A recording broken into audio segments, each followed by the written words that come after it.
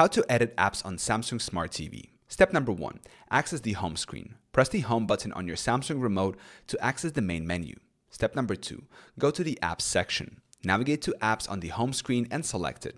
This will open the Samsung App Store and your installed apps. Step number 3. Open the settings for apps.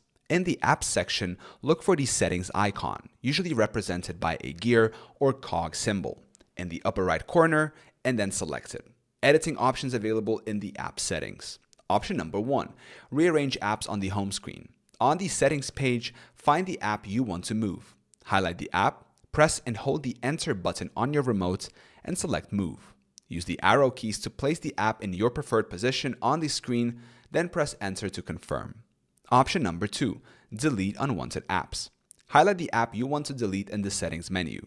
Select delete and confirm if prompted. This will remove the app from your Samsung Smart TV. Note, some pre-installed apps may not have the delete option as they are default system apps. Option number 3, update apps. In the settings menu, navigate to the app you want to update. If an update is available, you'll see an update option. Select update to download and install the latest version of the app. You can also enable auto update, if available, to keep your apps updated automatically.